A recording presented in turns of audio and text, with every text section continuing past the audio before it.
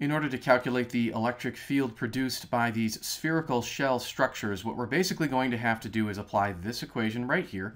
We can see that to calculate the electric field, you're going to multiply a constant by the amount of enclosed charge divided by a certain distance squared.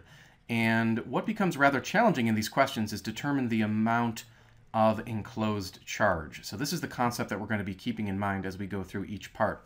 In part A, we are asked to calculate the electric field at the center of the spherical structure. But if we imagine a little Gaussian surface that wraps around that center, it would be a very tiny spherical structure. Hopefully we can see that inside of that tiny spherical Gaussian surface, there would be zero net charge. You don't see any positive charges located in that little sphere that we just drew in a dotted outline. And so since there's no charge within that sphere, excuse me, then the electric field will also equal 0.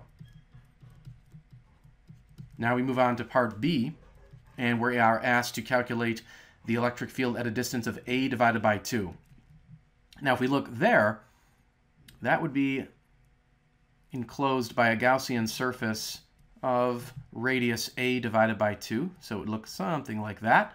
But look inside of that spherical Gaussian surface. Do you see any positive charges in there? No, there's nothing in there. There's no net charge. And because there's no net charge, then the electric field is also going to be equal 0 at that location. We go on to part C, and this time the radius is equal to a. Again, if you draw a spherical Gaussian surface at this location right here, you will see that there is 0 enclosed charge within that spherical Gaussian surface. So once again, the electric field is going to equal 0 newtons per coulomb at that radius, or at that location. But now in part D, things get a little more challenging, because here we have a location whose radius is 1.5a. So you can imagine a sphere drawn like that, a spherical Gaussian surface, and the radius of that is equal to 1.5a. Now, if you look inside of that spherical Gaussian surface that we just outlined in magenta, you will see positive charges. You see them right here. And it becomes our job to figure out how much positive charge is enclosed in this region right here that we've just colored in blue. How much charge is enclosed within that structure. And so basically, what we have to do is first figure out the volume of that blue structure. You can imagine that blue structure is basically a donut shape. So to calculate the volume of a donut, you would have to calculate the volume of the outer limit of the donut and then subtract the volume of the hole at the center of the donut. So that's what we're going to do, is figure out the volume of this donut structure. Now, we begin by remembering that the volume of a sphere is equal to 4/3 times pi times the radius of the sphere cubed. So for our blue-shaped donut that we colored in above, we're going to do what we just described. We're going to take the volume of the outer reaches of the donut, so this sphere right here, and then subtract out the volume of this hole right here, where there is no charge to be seen. So here we go. We're going to do 4/3 times pi. Now the outer radius of that donut was 1.5a. So it's going to be 1.5 times a. A was 10 centimeters. Let's convert that into meters, right? So 10 centimeters is going to be 0.10 meters. So we'll have 1.5 times 0.10 meters, and then cube it. And then we're going to subtract the volume of the hole of the donut. Now, the hole has a radius equal to just a. So this will be, if we come down here, 4/3 times pi. And now we're just going to use a, which was the 0.10 meters, and then cube that. Let's punch this into our calculator and see what volume we get for this donut. And when we do that, we can see that the volume of that donut is equal to about 0.00995. And that will be in meters cubed. Okay, so we have the volume of that bluish region that we colored in above, but what we really want is the enclosed charge. Now that's going to be relatively easy, because we know that the enclosed charge is equal to the volume charge density multiplied by the volume. The question gives us the volume charge density. It was given right there as 1.84 nanocoulombs per meter cubed. So we're going to take 1.84. Now it's in nanocoulombs, so make sure you multiply that by 10 to the minus 9. So that'll give you coulombs per meter cubed. And they're going to multiply this by the volume that we just obtained. Now, when you multiply this, what happens is the meters cubed will cancel out, and then this will give you just a charge represented by coulombs. So here we go. We're going to get the enclosed charge, and this becomes 1.83 times 10 to the minus 11 coulombs. Good. So now we have the enclosed charge of our Gaussian surface. We need to finally calculate the electric field at a distance of 1.5 a. So we're going to use this equation right here. Note that this constant right here comes out to 8.99 times 10 to the 9th.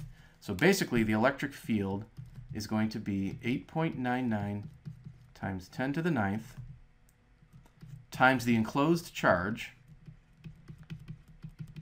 and then divided by the distance squared. And again, the distance for part D is 1.5 a.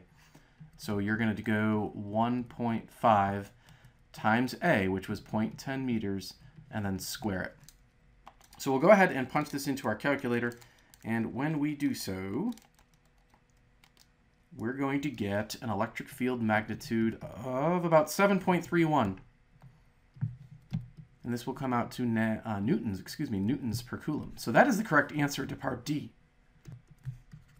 We will move on to part E. A very similar situation here, except now they're changing the radius. The radius is now equal to b. So you just imagine that you have a Gaussian surface that extends out to here. And then to figure out the amount of enclosed charge, you're going to have to figure out the amount of charge present in this part of a larger donut, basically. So it's going to be the same idea. We're going to calculate the volume of the outer perimeter or the outer reaches of the donut, and then subtract the volume of the hole in the center of the donut. So here we go. This is for part E. The volume is going to equal the 4/3 times pi times the outer radius of this donut. The outer radius is equal to b, but b is equal to 2a, and a was 0.10 meters, so basically b is 0.20 meters. So you're going to have 0.20 meters, don't forget to cube it, minus 4/3 times pi times the radius of the whole structure. The whole structure, again, has a radius of a, so that's 0.10 meters. All right, so let's figure out this volume. All right, so we've got the volume. It comes out to about 0.0293 meters cubed. Next, you may recall, we're going to get the enclosed charge by taking the volume charge density and multiplying it by the volume of our donut structure. So here we had that 1.84 times 10 to the minus 9 coulombs per meter cubed. Multiply that by the volume of the donut that we just figured out. And we can see that the enclosed charge is equal to about 5.4 times 10 to the minus 11. And this will now come out in coulombs because these meters cubed cancel. And then finally, we go back to the equation. We have E is equal to that constant multiplied by the enclosed charge, and then divided by the distance squared. In part E of the question, the distance that we're trying to figure out the electric field was at a distance equal to b. You can see right here it says the radius or the distance equals b. That was the 0.2 meters. And then don't forget to square that. And when you work that out, you will see that the electric field magnitude is about 12.1 newtons per coulomb. So that is the correct answer to part E. Finally, we go on to part F, and this time the distance is equal to 3b. And so we'd have to draw a new Gaussian surface. Now, this will not be to scale, but basically 3b would be a sphere that encloses the entire spherical structure given in the question. So this distance right here is going to be 3b.